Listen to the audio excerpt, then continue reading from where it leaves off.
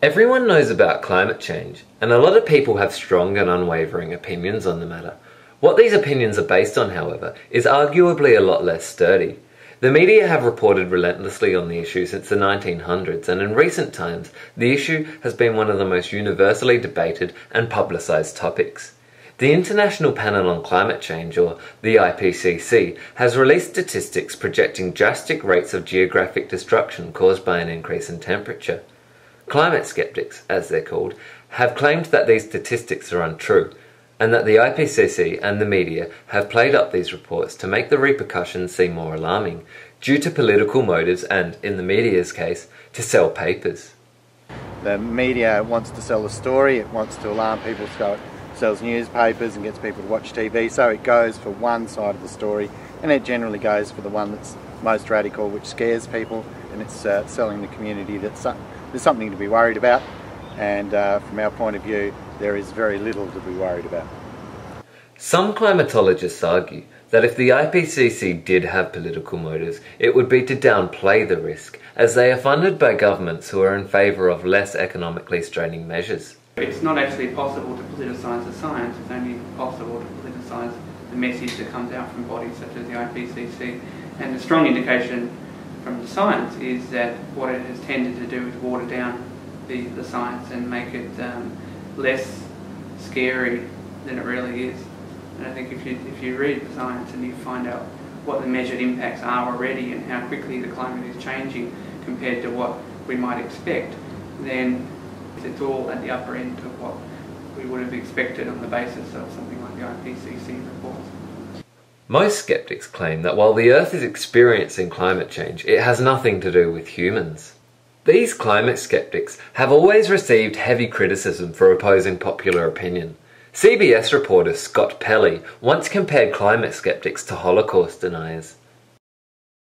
The media has treated skeptics as a bit of a joke up to probably about a year ago, and then it's sort of gradually waning from being a joke to them becoming someone that's a bit more credible. The media is playing a really big role in misleading people by unreasonable reporting on the issue. They're trying to present a balanced, kind of unbiased argument, but it's completely unreasonable to give equal time to completely unequal arguments. As Scott Pelley also pointed out, there becomes a point in journalism where striving for balance becomes irresponsible. This media portrayal has created somewhat of a new plight for the layman. Who and what to believe? The relevant question is no longer, does global warming exist? All scientists agree that climate change is occurring. The question we should be asking is global warming anthropogenic? That is it human caused? And if so, to what extent? It only takes a comet to crash into the Earth or to pass by and drop some ash in the atmosphere and we can go into another ice age. Or it takes a volcano to erupt and that can turn us into another ice age. So whether man is here or not, it's not going to affect the climate.